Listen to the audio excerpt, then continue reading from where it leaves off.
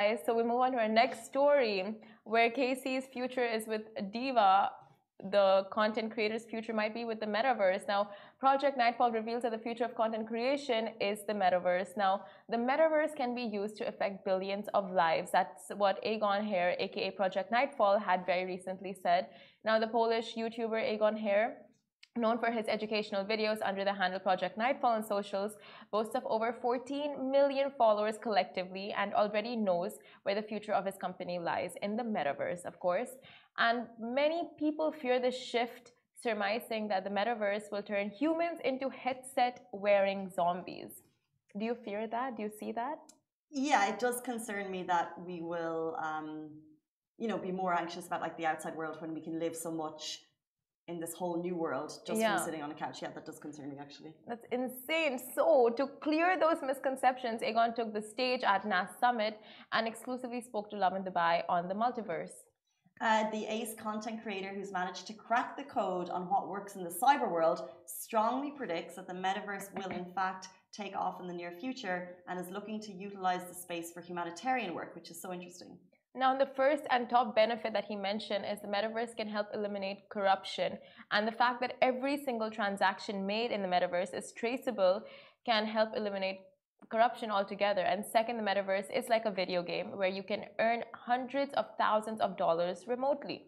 Which is a dream job for many, many, many people. And thirdly, he said the metaverse has the power to bridge the gap between the first world and the third world countries to make resources more accessible and timely to those in need. I basically believe that for many of us who hear meta and the metaverse and kind of the Facebook becoming meta, and we're still, the majority of us, okay, maybe I'm just speaking for myself, I'm not aware of the capabilities of what it could mean. Exactly. And I think that he was trying to summarize that in a way that makes sense to us, which is really cool. I mean, of course, anything up and coming, you see the benefits and you see the cons, and then you also see, like, for me, for example, like when I heard about the metaverse and when I tried it out, it's just like we always had virtual reality headsets, right? Like for the longest time, and people could wear them and they would be transported to another world where they would be inside of like the cyber space.